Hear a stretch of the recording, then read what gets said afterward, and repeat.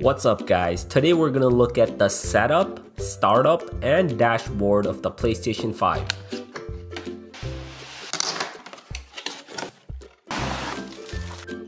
This is basically what's in the box. The PlayStation 5 console, the console stand, DualSense controller, a USB-C cable to charge the controller, a high-speed HDMI 2.0 cable, and a power cable.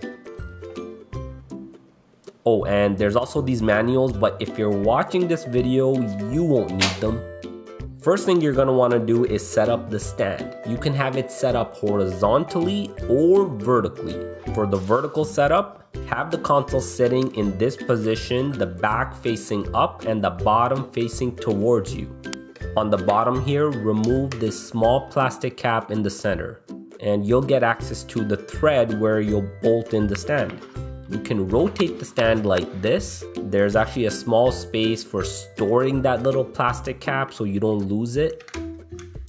And this is the screw you're gonna use to attach the stand to the bottom of the console.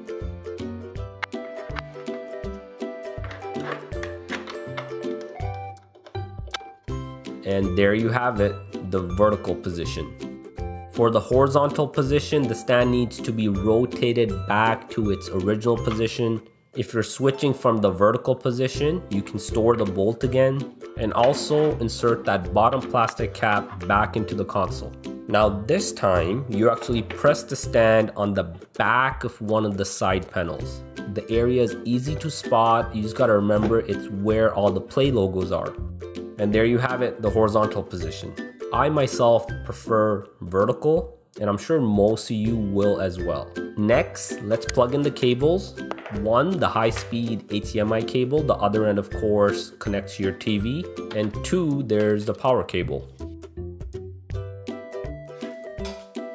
There's really only two buttons on the console. There is the eject button and the power button. I have it all connected to the power and my TV, so let's start this up.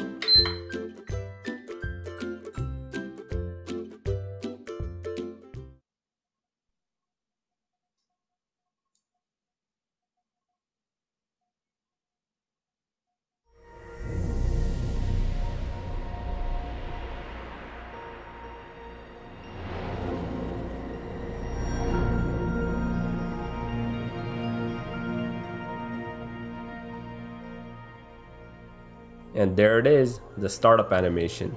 Interestingly, you only see that startup animation once. After the console's been all set up, it just disappears. Plug in the DualSense controller using the provided USB-C cable. Turn on the controller, and now we're gonna go through a few selections.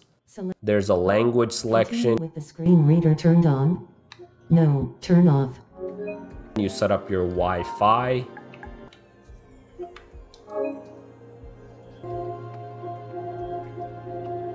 And right here, you can insert a game you want to play right away. It'll start the installation during setup. I'm gonna load up FIFA 21. Now be careful here, you insert the disc the right way. This is really confusing, especially in the vertical position. The printed side of the disc needs to face in towards the buttons. Power options for rest mode. This is a bit interesting. If you want to take full advantage of the fast startup times, choose the default optimized experience. There's also the low power use option, but your startups are gonna be slow. Or you can make your own custom settings. Software agreement. And the console does require an update, about 870 megabytes. Now it asks you if you want, you can download the app on your smartphone to continue setup while it's downloading. I went ahead and got it here, but I'm gonna actually continue set up the old-fashioned way using the controller.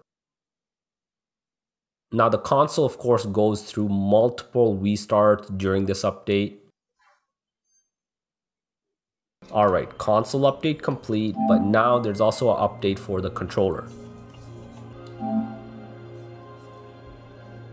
Once that's done, it's time to sign in to your PlayStation account. If you don't have one, you can create one right on the console. Once you're logged in, you'll go through a bunch of preference and security options for your PlayStation account.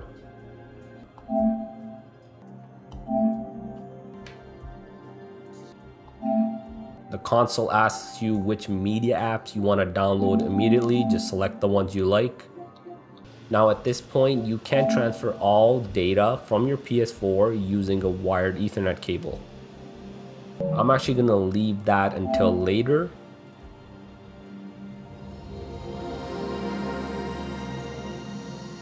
And there we go. That's it. Setup complete. And here's the dashboard. It's been changed a bit from the PS4 dashboard.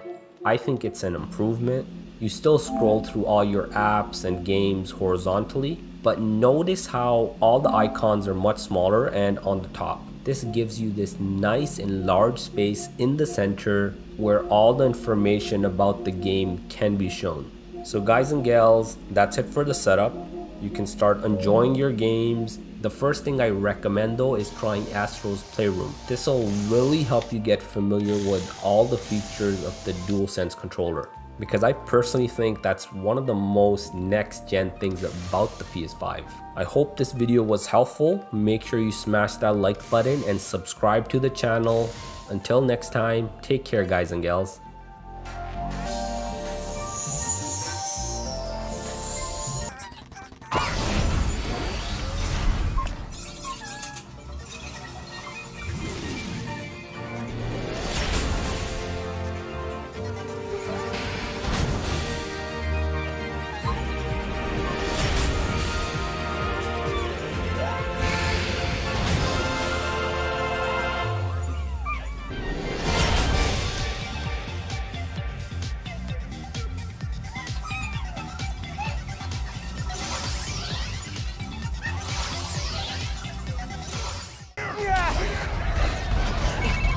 Mijo, ¿dónde estás? It's getting late. Hey, it's Mom. Yeah, coconut milk. Still trying to find it. It's been kind of, an adventure. Are you running? Yeah, sorry. Trying to catch a train. Mira, mijo, no seas mentiroso. Grab the milk and hurry home. Sí, ma. Te quiero mucho. Yo también te quiero. Now or never, Miles! We gotta stop him! On my way.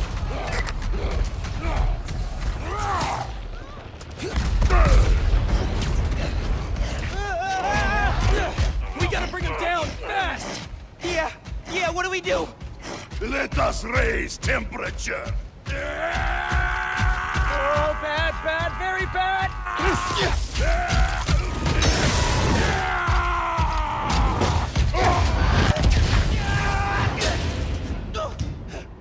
Pete, are you okay?